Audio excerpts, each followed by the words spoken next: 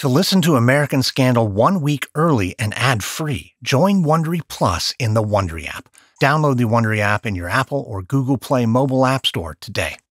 This is a special encore presentation of our series on the Hare Krishna Murders, which originally aired in 2019. It's an incredible story that spans decades and followed a spiritual group that took a surprisingly dark turn. We hope you enjoy it.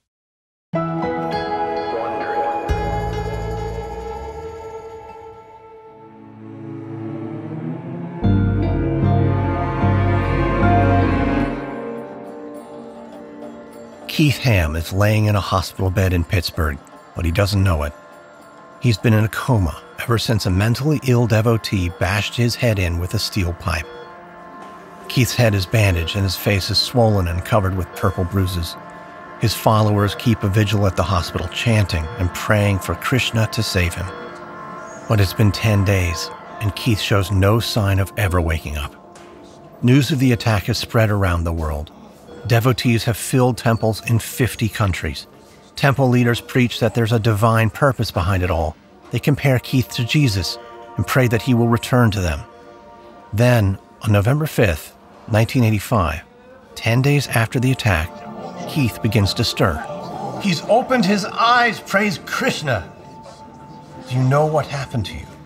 Keith lifts his head and stares at the concerned faces surrounding him. His first words come as a faint whisper. I'm not sure. Word spreads quickly that Krishna has performed a miracle. 3 weeks later, Keith is discharged from the hospital. Hundreds of devotees at New Vrindaban line the road awaiting his arrival. Cheers break out as a van rounds the corner and slowly drives up to the Golden Palace.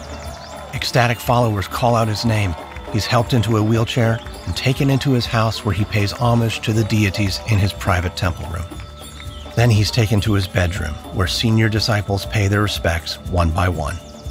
Everyone is thrilled to have Keith back, but the mood at New Vrindaban is different. Devotees are scared. Rumors are swirling that Steve Bryant is plotting an attack, that he's camped out in the woods with a high-powered rifle, waiting to pick people off. Armed guards are posted outside Keith's house. 2 guard dogs are at his side 24 hours a day. And then, Keith's favorite pit bull returns to New Vrindaban. Tirtha, the community's chief enforcer, is back, and he's been summoned to kill Steve Bryant.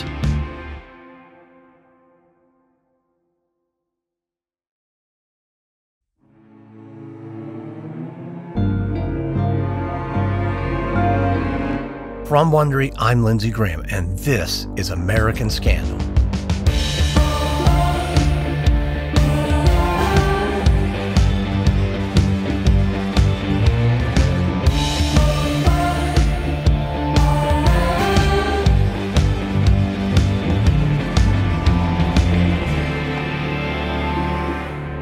In our last episode, Steve Bryant went public with shocking accusations against Keith Ham, the leader of New Vrindaban.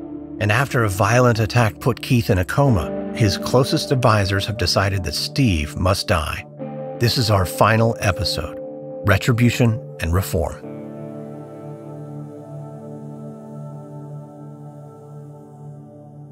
It's a cold December day in 1985. The morning service at New Vrindaban's Palace of Gold has just ended. Tirtha slowly strolls by as devotees exit. He loves seeing the shocked expressions on their faces. He's a muscular man of 37 with piercing blue eyes that people often describe as cold or dead. He moved to New Vrindaban 8 years ago, and Keith quickly made him the commune's chief enforcer. He took his job very seriously. When a local harassed disciples, Tirtha took care of him by applying a baseball bat to the man's knees. And when a devotee named Chuck St. Dennis threatened to expose Keith's sexual escapades, Tirtha took care of him, too. He stops and shields his eyes as he reaches the commune's art studio. He nods at the stream that runs nearby. It's his way of saying hi to Chuck, whose decomposing body is buried underneath a stream bed. He's confident it will never be found. He's happy to be back at New Vrindaban again. Keith made him leave after Chuck's murder, but now they need him to kill Steve Bryant. In exchange, Tirtha's asked for $8,000 for expenses. The amount has been approved by Keith's senior advisors. They all agree Steve Bryant needs to die. Now Tirta just has to find him. In January of 1986, Steve Bryant and Keith Ham are both on the move. Keith's recovery has been remarkable. Less than 3 months after emerging from a coma, he's making a triumphant tour of India. In Bombay, a gold Rolls-Royce picks him up at the airport. Then they travel to the local temple in a 30-car motorcade led by an elephant. Steve's movements are considerably less glamorous. He flies coach to Detroit and spends a week with his parents.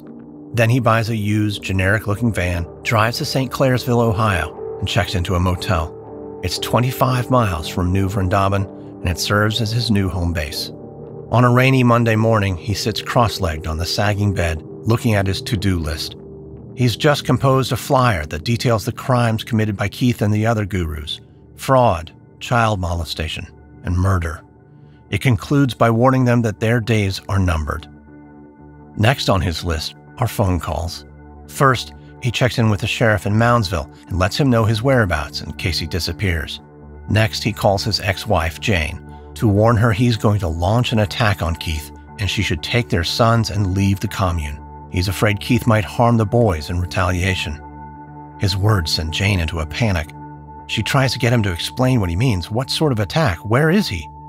But Steve hangs up without answering her questions. He's not stupid enough to tell her where he's staying. She'll just tell Keith, and he'll end up dead. Steve puts on a hoodie, grabs his flyer, and heads out the door. He's going to make copies and send them to every newspaper and TV station in the area. Tirta has been looking for weeks, but he hasn't been able to locate Steve. So he enlists Terry Sheldon. Sheldon is the head of the Cleveland Temple. He's smart, pragmatic, and fiercely loyal to Keith. He volunteers to coordinate the search for Steve Bryant. Sheldon suspects Steve has gone back to Los Angeles. He flies there and meets with senior devotees who will set up a surveillance network and report back if they see Steve. He also meets with an enforcer who says he'll give Steve a heroin overdose for $5,000. Sheldon considers it, but decides it's too risky and too expensive. He returns to Cleveland, and he and Tirta drive to Michigan to stake out Steve's parents' house. But there's no sign of Steve there either. They're becoming frustrated. But then, Sheldon comes up with a deceptively simple way to locate Steve. That evening, Steve's mother gets a call from Tim Lee. Tim is one of Steve's best friends, and she's happy to hear from him. Tim explains that he's lost track of Steve, and he figures Steve might need someone to talk to. Steve's mother agrees and says Steve just bought an old Dodge van and is staying near the commune. She gives him the number of Steve's motel, warning him not to share it with anyone. She hangs up, feeling hopeful. She thinks Steve's on a dangerous quest. Maybe Tim can talk some sense into him. But a few blocks away, Terry Sheldon exits a phone booth. He hands Tirta the note he just made. It reads, "Old Dodge van," followed by a phone number of a motel. Tirta laughs and says, "Good work, Tim. Mrs. Bryant's going to be bummed when she finds out she gave up her son." The next morning, at 5:30 a.m., Tirta sits in a parked car across the highway from Steve's motel. Randall Gorby sits beside him. Though he's not a Krishna, Gorby has been a friend and supporter of New Vrindaban for years. He's helped it grow, and he doesn't want to see Steve Bryant destroy it. A little after 9, Steve comes out of a motel room and gets into his van. Randall Gorby watches Steve through binoculars. "Here we go. Don't follow him too closely. This isn't my first rodeo, Randall. I know what I'm doing." They follow Steve onto the highway, then into downtown Wheeling, West Virginia. He parks in front of an imposing limestone building. Tirta looks at Gorby, puzzled. "That's the courthouse. What the hell do you think he's up to? Is he filing a suit to get his kids back or something?" Gorby shakes his head. "That would be a state case. This is the federal courthouse. But you know what else is in that building?" Gorby pauses, watching Steve disappear inside before he continues. "The local office of the FBI. Tirta pounds his armrest. "That son of a bitch is going to the police, and he is going to have to be killed, and I am the one that's going to do it." Gorby stares out the window. There's something he's not telling Tirta. The reason he knows that building houses the FBI office is because Randall Gorby is a government informant. February 5th is overcast, and the spires of the new Vrindaban temples peek through the mist. Deputy Thomas Westfall cruises slowly through the commune, looking for familiar faces. Ever since the attack on Keith Ham, Westfall has been uneasy. Steve Bryant's press releases have both the Krishnas and the locals on edge. He recognizes two young women and asks if they've heard anything about Steve Bryant recently. The women's eyes go wide. Just this morning, they heard Steve's forming a militia to storm the Palace of Gold and kill everyone. To Westfall, that sounds crazy, but he has to admit, Steve seems like a guy who could snap at any moment. Westfall says he'll do his best to keep them all safe, but it feels like an empty promise. Later that afternoon, Tirta follows Steve's van through Moundsville. He's been keeping tabs on him and reporting back to Sheldon. He follows Steve as he pulls onto the highway, staying behind a delivery truck so Steve doesn't see him. But the truck abruptly exits, and Steve looks in his rearview mirror and recognizes Tirta's car. Steve floors it. Tirta finds a phone booth and calls Sheldon. They both agree that Steve is probably going to head back to Los Angeles, and Tirta should go there and put together a team to track Steve down. Tirta gets on a plane that evening. But Steve isn't going to Los Angeles. In fact, he's not going anywhere for the next 90 days, because the next morning, Steve's awakened by a loud knock on the door of his motel room. He cautiously peers out and sees two sheriff's deputies. They tell him that his ex-wife and the president of New Vrindaban have filed complaints, alleging that Steve has made violent threats against them. They search Steve's room and find an unlicensed handgun. Steve is taken to the county jail, where he spends 8 weeks awaiting his trial. Steve makes the disastrous decision to represent himself in court. On April 3, 1986, he's convicted on a weapons charge, and he vows to appeal it. His father puts up bail, and 8 days later, Steve walks out of the Moundsville jail. Tirta is waiting and watching. He follows him all the way back to Detroit, but Steve knows he's being tailed. He says goodbye to his parents and discreetly slips out of town. Tirta's lost him again. But what Tirta doesn't know is that Steve has given up his fight. He no longer feels like he can win. Plenty of people believe his allegations, but most of them have left the movement or are afraid to come forward. It's been a one-man battle, and it's cost him everything he cares about: his wife, his children, and his freedom. Steve realizes it's finally time to move on. So he goes back to Three Rivers, California, and reconnects with an old girlfriend. 3 weeks later, he proposes. He gets a lead on a job in a picturesque town near the Oregon border. Things are finally looking up. He decides to drive to Los Angeles and visit some old friends, then go interview for the job. When he returns, they'll get married, start a new life together. But when Steve gets to Los Angeles, a devotee who is part of the surveillance spots him. He calls Terry Sheldon, who calls Tirta, who immediately gets on a plane. On March 23rd, Deputy Westfall's at his desk filling out a stolen vehicle report when his phone rings. It's a detective from Los Angeles. Steve Bryant has been shot twice in the head while sitting in his parked van.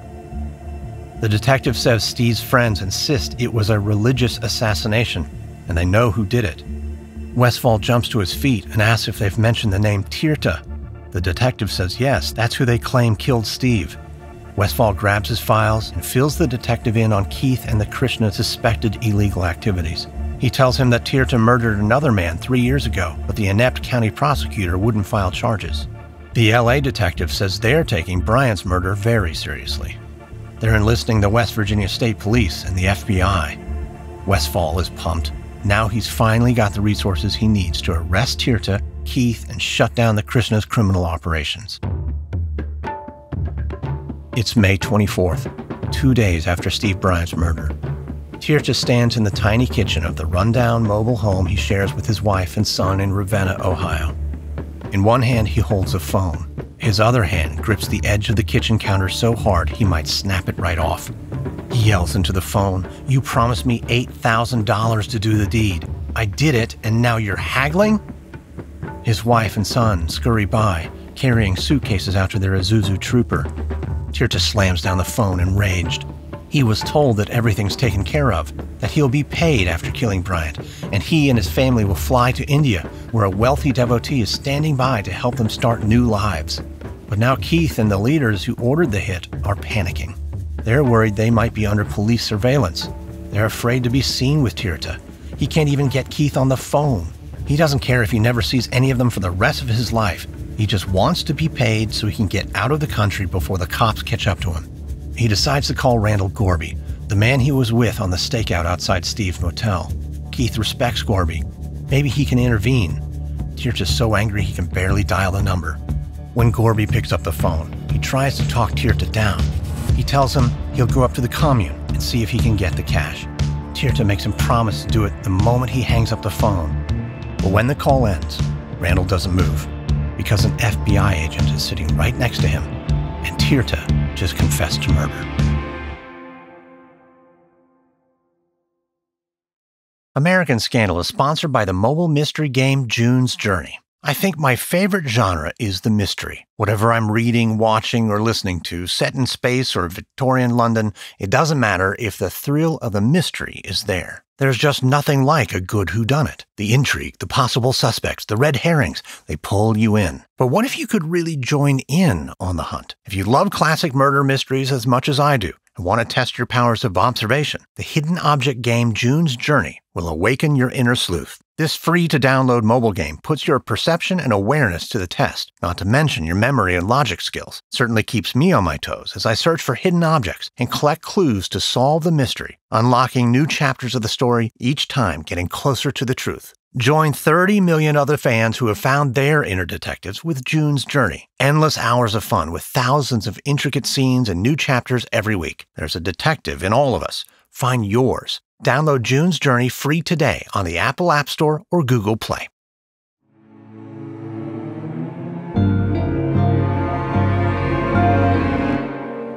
It's the first week of June 1986. Deputy Westfall sits in a conference room at the West Virginia State Police Department in Wheeling. An air conditioner rattles behind him. In front of him is a box overflowing with files. The state police have asked Westfall to help them build their case. They don't have any solid evidence that Tirtha killed Steve Bryant. But Westfall has plenty of evidence that Tirtha killed another devotee 3 years earlier. The state troopers listen intently as he picks up a sheaf of papers and adjusts his reading glasses. This is a statement from Nick Sacrios. He's the medic up in the commune. Nick said, Tirtha told me that they shot Chuck St. Dennis 12 times and stabbed him repeatedly. He wanted to know how it was medically possible that Chuck was still on his feet. It was my impression that his primary emotion was not remorse, but curiosity. That's one bad dude. That's one hell of an understatement. The trooper leans back in his chair and cocks his head. Something doesn't make sense. Wait, you're telling me you had a sworn statement from a witness that the perp flat out confessed and the prosecutor wouldn't take the case? Yes, sir, that's correct. Well, that's bullshit. Let's get a warrant. Westfall smiles. If he wasn't such a tough son of a bitch, he might even shed a tear. He promised Chuck's widow he'd bring Tirtha to justice, even if it took 10 years. But it's only been 3. Westfall's ahead of schedule. Early on Tuesday morning, 5 days after Steve Bryant's murder, Tirtha and his family are on the road. They're driving from Ohio to New York. From there, they'll fly to India and be out of the reach of the law. After a lot of arm twisting, temple leaders finally coughed up $3,500. It's not even half of what he was promised, and worse, it's all in small bills. Tirtha's afraid he might arouse suspicion by getting on a plane with a suitcase full of cash, but he doesn't want to spend the time searching for a bank. Just as he's about to get on the freeway, he sees a bank down the block. He tells his wife he'll run in and get the money changed into large bills. Then they'll be on their way. But as he pulls into the bank parking lot, he sees a police car coming toward him. His chest tightens. He stares straight ahead, avoiding eye contact. He's relieved when the cops drive past. But the cops have seen him, and they've noticed his vehicle matches the description the state troopers sent out that morning. The cops make a U-turn and pull in behind him, then jump out of their patrol car with guns drawn. Tirtha follows the officer's orders, slowly exiting the vehicle with his hands raised. He drops to his knees and places his forehead on the ground. It's the position of surrender he'd assumed countless times before speaking to Keith or the Swami. but now it's the surrender he hoped he'd never have to face. 2 years, 11 months, and 17 days after he killed Chuck St. Dennis, Tirta has finally been arrested for the crime.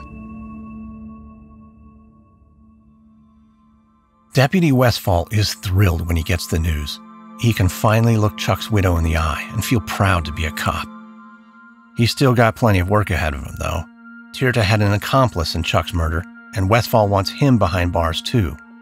But the grand prize is still Keith Ham, and if Tirta will talk, say that Keith ordered the hit, then Keith goes to prison for the rest of his life.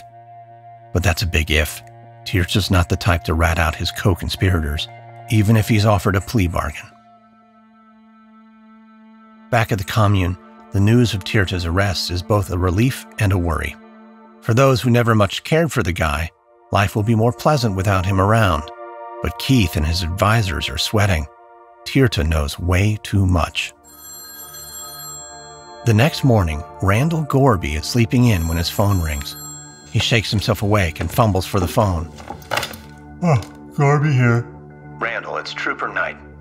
Did I wake you? No, I'm up. Just hanging out. You know it's a crime to make a false statement to a law enforcement officer. Well, then in that case, yes, I was asleep. Why are you calling so damn early? We were wondering if you could come in this morning and go over some of your testimony. Again? Randall grabs a pack of cigarettes off the nightstand and fishes one out.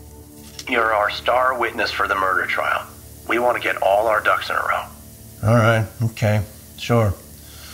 What time? Does 11 work? Yeah, I suppose so. You know those things will kill you, right? I've been smoking for over 15 years, and I'm still here. Randall Gorby's house explodes, blasting a hole in the roof and setting the place ablaze. His pajamas are burned off his body as debris rains down on him. When an ambulance arrives, medics rush him to the hospital with third-degree burns covering most of his body. He's in a coma, and the doctors don't know if he'll survive.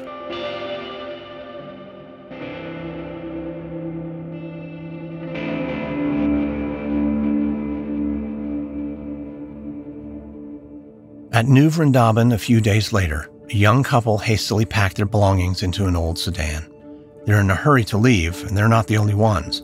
Devotees are starting to see Steve Bryant's allegations in a new light. He said Keith authorized a murder, and now, with Steve dead, it looks like that's true. And someone's blown up Randall Gorby's house. The devotees want to get out before their peaceful, idyllic community turns into a war zone. In July of 1986, Keith sits in the back of a small Indian car that's parked on a side street in Bombay. Terry Sheldon and another man are crammed into the back with him. A fourth sits in the passenger seat. They've told their driver to take a walk. It's stifling inside the car, but they don't dare open the windows for fear of being overheard. They've all played a part in the plot to kill Steve Bryant, and they've met to discuss what to say if they're indicted.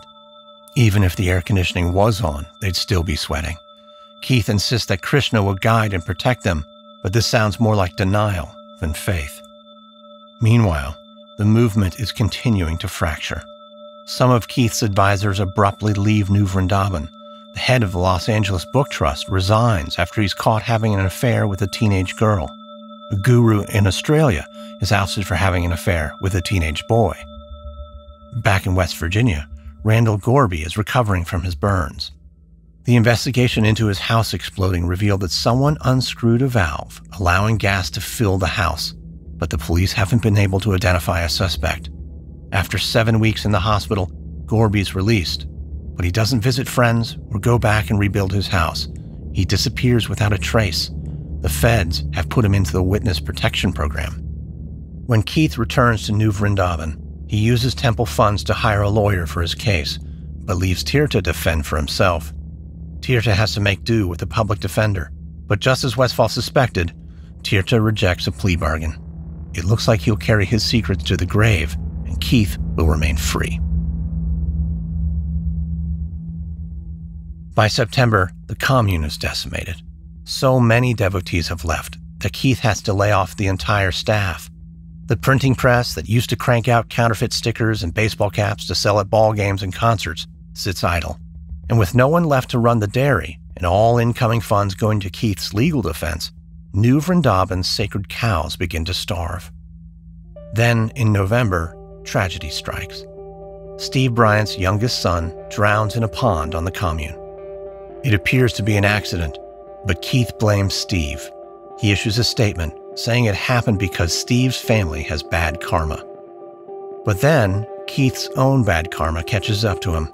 A grand jury convenes to investigate the connection between Keith and Steve Bryant's death.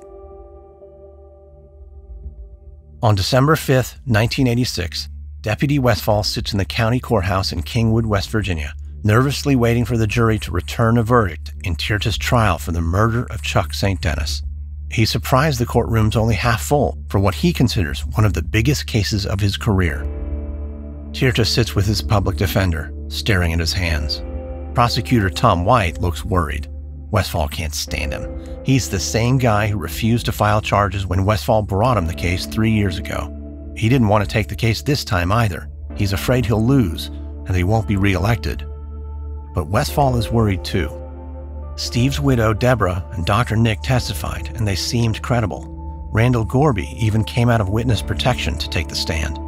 But Tirta's accomplice, Dan Reed, refused to testify even when he was offered a plea deal. And Chuck's body has never been found. The jury could go either way. Westfall holds his breath as the jury files in. They've only been deliberating for 4 hours, and that's not a good sign. He glances over at Deborah. She's trembling. The judge asks the jury foreman if they've reached a verdict. The foreman rises, tells the judge they have, then delivers the verdict. Guilty. Westfall lets out his breath as Deborah sobs with relief. Tirta remains expressionless, looking straight ahead. Westfall is finally starting to feel optimistic. 1 down, 2 to go. Dan Reed and Keith Ham are next. He won't rest until he's 3 for 3, and he doesn't have to wait long. The next day, he gets a call from the prosecutor. Dan Reed has changed his tune. He's pleading guilty and has offered to lead them to Chuck's body in return for leniency. Westfall pulls together a crew of officers armed with shovels and pickaxes. They pile into a truck and head for New Vrindaban. Shortly after they arrive, it starts raining, hard. Reed shows them the stream bed where they buried Chuck, but he can't remember the exact location. He makes his best guess, but says it could be 20 feet in either direction. Westfall and his men begin to dig in the rain. It's difficult work. As soon as they excavate a hole, it fills up with mud and water. After 4 hours, they're ready to call it quits. An officer plunges his shovel into the mud one last time, and a human hand rises from the muck. Westfall stares at it. It's like Chuck is reaching out to him. At least he'll finally get a proper burial. Westfall knows that Keith is the smartest and most cunning of them all. Maybe he won't be able to nail him for conspiracy to commit murder, but they got Al Capone for tax evasion. Sometimes you just need to be creative. It's January 5th, 1987, and a cold wind blows across New Vrindaban. Keith Ham drives his Jeep slowly through the commune. He passes the accounting office. That used to be his favorite spot, where devotees would bring him suitcases full of cash they made from selling drugs and running scams, millions of dollars a year. But now the cash flow has dwindled. The commune is a shell of what it used to be. Cabins are empty and falling into disrepair. He drives past the greenhouse that Chuck St. Dennis built. It was only a few years ago, but it seems like a lifetime. He told Tirta to kill Chuck, and now Tirta's been sentenced to life in prison for it and is being extradited to Los Angeles to stand trial for Steve Bryant's murder. Keith Ham wishes things had turned out differently, but he doesn't feel regret. Regret is for mortals, and Keith Ham is divine. He stops at the top of a ridge and surveys his domain. It's not over. Krishna will get him through this, and New Vrindaban will rise from the ashes. But then Keith sees something that makes his heart stop. A line of police cars scream down the highway, and they're turning onto the road to the commune. New Vrindaban is being raided.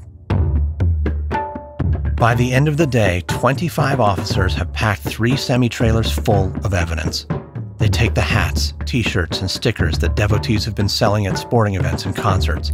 They also seize computers, file cabinets, cash, and financial records. Deputy Westfall, along with state and federal authorities and the IRS, are seizing evidence to charge Keith with racketeering. They collect enough evidence to file the largest trademark infringement case in U.S. history. Keith gears up for the fight of his life. He's going to do what he does best, preach. This time he preaches that he's the innocent victim of a government plot. He goes on a year-long First Amendment freedom tour, and he does interviews with Dan Rather, Larry King, and anyone else who will talk to him. By the end of the year, he's appeared on 90 radio programs and 60 TV shows. The day after each interview, Keith pores over the ratings, keeping a running tab of how many people he reached. It's taking the government years to assemble a case against him, and he's going to use that time to try his case in the court of public opinion. But on August 31st, 1989, 3.5 years after the raid at New Vrindaban, Keith Ham suffers a devastating blow. Howard Wheeler dies of spinal cancer. Howard was his lover, his trusted advisor, and the co-founder of New Vrindaban. Keith feels like everything is slipping away.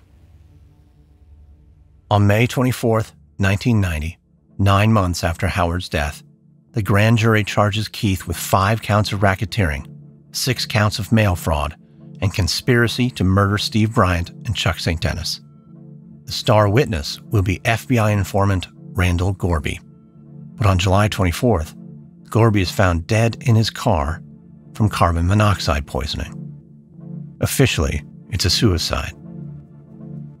On the other side of the country, Tirta is waiting to stand trial for the murder of Steve Bryant. He claims he's being mistreated at the Los Angeles jail. He claims they refused to give him vegetarian meals, and he's surviving on milk and orange juice. He shares a 4-man cell with 5 other inmates. He longs to be back in his 1-man cell in West Virginia. His trial begins in November and concludes when the jury deadlocks. But it's hardly a victory since he's already serving a life sentence, and now he's stuck in the crowded Los Angeles jail until he's retried. Back in West Virginia, Deputy Westfall is disappointed to hear the news of the deadlock, but he's anxiously awaiting the main event, the trial of Keith Ham. 3.5 months later, Keith sits at the defense table in a courtroom in Martinsburg, West Virginia. Westfall sits in the gallery behind the prosecution table, nervously tapping his foot in anticipation. He's been waiting for this day for almost 20 years. Keith scans the room and sees 2 gurus who are his longtime rivals sitting in the back. They smile, but to Keith they look like vultures, waiting to swoop in if New Vrindaban is forfeited to the government. One person who is conspicuously absent is Tirta. He has steadfastly refused to testify. Some speculate that Keith is paying him off. The judge gavels the proceedings to order, and the prosecutor makes his opening statement. He begins by claiming that Keith authorized Steve Bryant's murder because he feared Bryant would expose him as a pedophile. Then he lays out the other charges in excruciating detail. Westfall spends nearly an entire day on the stand, testifying about the scams and counterfeiting operations that led to the racketeering charges and explaining how Keith illegally amassed a profit of more than $10.5 million. The following day, the prosecution builds their case that Keith ordered 2 murders. The defense calls New Vrindaban residents, who all praise Keith's noble character, wisdom, and saintliness. After 17 days of testimony on Good Friday, the jury announces they've reached a verdict. Keith takes it as a sign that, like Jesus, he will rise again. Westfall's hoping Keith gets nailed to the cross.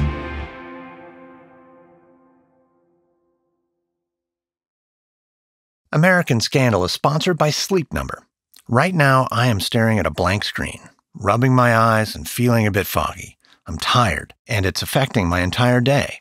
But I did this to myself, opting to watch 1 more episode instead of turning out the lights like I should have. If you haven't already figured this out, how you sleep is pretty much how you feel. A good night's sleep helps you feel better, think better, and live better. Of course, it helps to have a better bed, too. Sleep Number beds adjust from feather soft to supportive and firm, and you can set each side to the perfect Sleep Number setting for you and your partner. I think I found my Sleep Number at 40, but my wife might prefer her side of our Sleep Number 360 i10 smart bed, a tad softer at 35. But Sleep Number smart beds not only adjust to your ideal firmness, but their Sleep IQ app tracks how well you sleep and measures your best sleep hours, heart rate, breathing, and movement, and you can use this data to improve your sleep. Discover special offers now for a limited time at your local Sleep Number store or at sleepnumber.com/AS. Sleep Number. Proven quality sleep is life-changing sleep.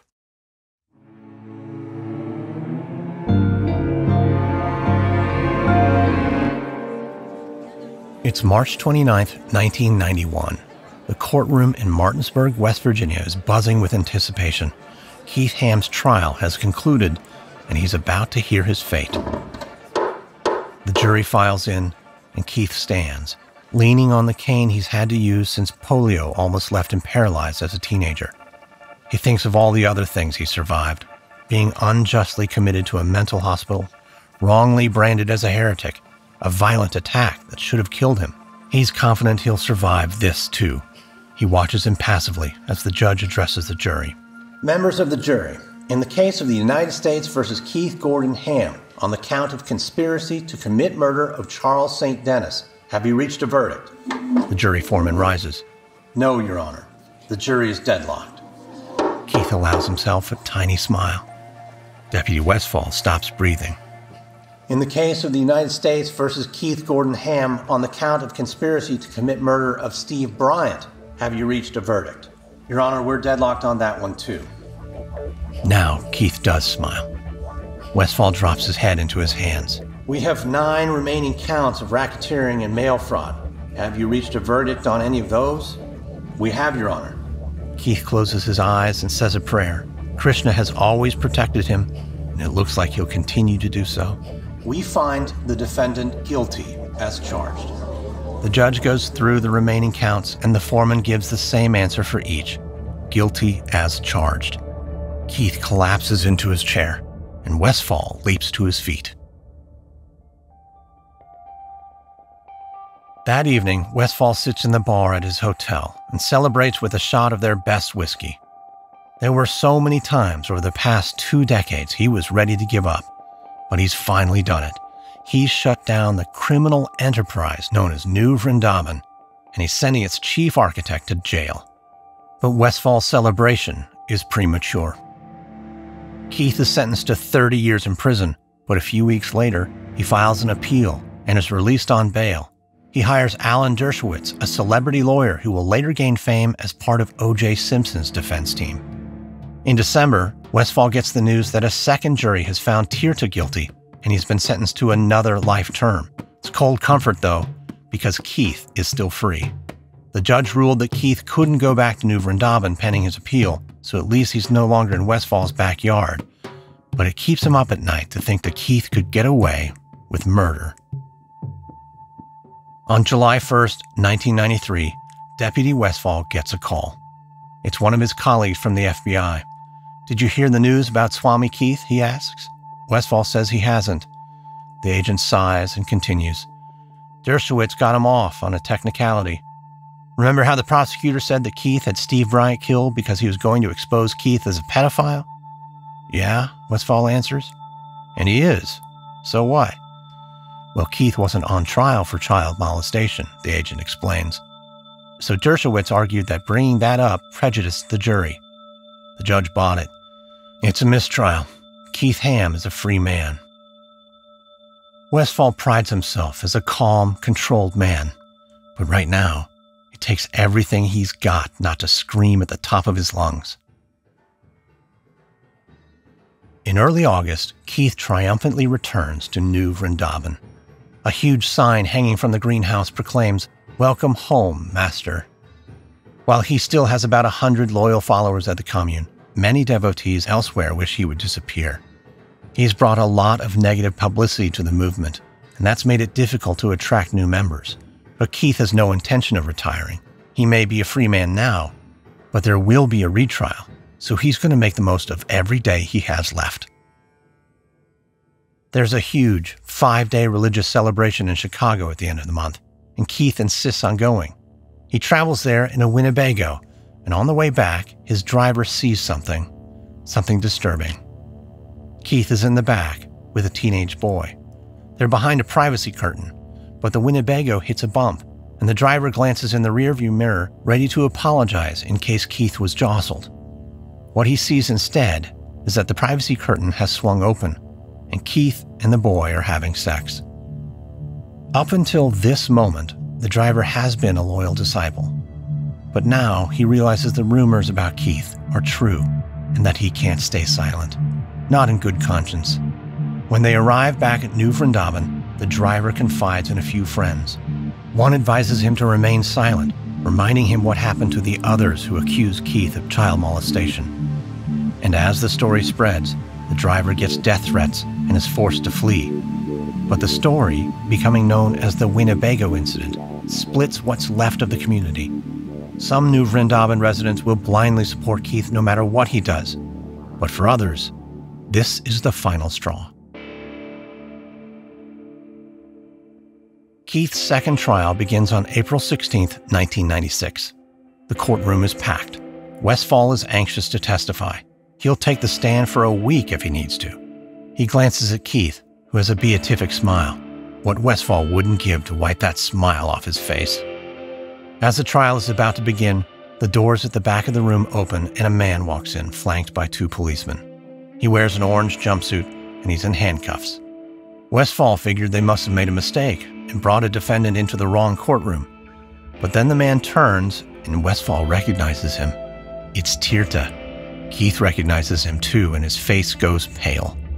If Tirtha testifies that Keith ordered the murders, he'll go to prison for the rest of his life. Keith leans in and frantically whispers in his lawyer's ear. As Tirtha takes a seat behind the prosecution table, Keith's lawyer jumps up and asks to confer with the judge. He demands to know what's going on. The judge explains that Tirtha has agreed to testify for the state. Keith's lawyer turns to the DA, furious, screaming, "Did you make some sort of deal to commute his sentence? That's misconduct." But the DA scoffs. No, the only deal he made is with his own conscience. He's finally realized who and what Keith Ham is. His testimony is going to put your client away for the rest of his life. After years of keeping his mouth shut and loyally protecting Keith, Tirtha finally had a change of heart when he heard about the Winnebago incident. He realized that the rumors he always denied are true. Keith really was molesting boys. His spiritual master, a man he looked up to like a god and even killed for, is not a god at all. He is just a very, very flawed man. The threat of Tirtha's testimony is devastating. He agreed to say that Keith ordered him to commit both murders, adding, "You have to understand that in my mind, it wasn't murder. It was dispatching an undesirable element from the community." On April 18th, Keith's lawyer stands and addresses the judge. "Your Honor, my client wishes to change his plea in the racketeering and mail fraud charges." "Okay. Mr. Ham," the judge replies, "how do you wish to plead?" Keith stands slowly. He looks out at the courtroom. They're all there. Westfall, Steve's parents, Deborah, the rival gurus, his remaining followers, locals and reporters. They're all looking at him rapt and silent, hanging on his every word, giving him the attention he's always craved. But this time, he has no pearls of wisdom or stories of Krishna to share. Just 3 short words. "Guilty, Your Honor." Westfall closes his eyes.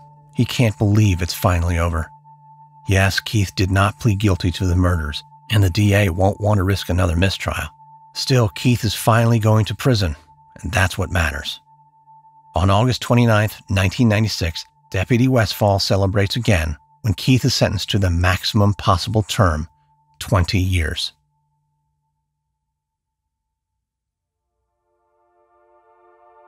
In June of 2004, Keith is released early due to poor health. He served 8 years. He goes to live with his few remaining disciples in New York City. But within months, he's accused of fondling another boy. No charges are filed, but his disciples are again split into 2 camps: those who still consider him divine and incapable of wrongdoing, and those who want him evicted. The true believers prevail, and Keith is allowed to stay. 4 years later, he moves to a temple outside Bombay. His disciples construct a rooftop suite for him that they dub his Palace of Love and treat him like an honored guest. On October 24, 2011. Keith Ham, Kirtanananda, dies of kidney failure. Terry Sheldon was indicted as a co-conspirator in Steve Bryant's death. He accepted a plea bargain and was sentenced to 5 years in prison. He now lives near New Vrindaban and teaches organic gardening to the community. Dan Reed pleaded guilty to voluntary manslaughter and was also sentenced to 5 years in prison. When he was released, he went into the Witness Protection Program. In 1993, Hamsadutta, the former head of the Berkeley Temple who shot up a Cadillac dealership, wrote a public apology. He said that he will now devote himself to restoring the vision of the movement's founder, Swami Prabhupada. Hamsadutta lives in Northern California. Tirtha is serving a life sentence in West Virginia. He has written several books, including The Definitive Guide to Practicing Krishna Consciousness in Prison. Deputy Westfall left the Sheriff's Department in 2002 and went to work as an investigator for the Marshall County Prosecutor's Office. He retired in 2012 after a 45-year career in law enforcement. In 2018, New Vrindaban celebrated its 50th anniversary. It has over 300 residents, including Steve Bryant's ex-wife, Jane. The Palace of Gold attracts 30,000 visitors each year. More than 50 years after an old man stepped off a freighter in New York City, the religious movement he founded is still thriving. After Keith's sentencing, reformers took control. They expelled corrupt leaders and instituted new oversight measures. Today, there are currently 400 Hare Krishna temples around the world and nearly 100,000 full-time devotees. May 22, 2018 is an overcast day in Los Angeles. A small group of people gather at Cheviot Hill Park on the city's west side. They make their way to the picnic area, which is shaded by an enormous banyan tree. They sing songs and offer flowers to commemorate a man who was frequently difficult, sometimes violent, but always seeking. He sought enlightenment at temples around the world but didn't find it. He sought love from his wife, but it wasn't returned. And he sought the company of his 2 sons, but it was denied. The group is there to commemorate the 32nd anniversary of the death of Steve Bryant. Hare Krishna. From Wondery, this is episode 6 of the Hare Krishna Murders from American Skin. In our next series, we look at a government lab in Massachusetts that was supposed to be testing drugs confiscated from potential criminals, but facing pressure to produce results, one employee resorted to a criminal scheme herself, causing tens of thousands of convictions to be overturned.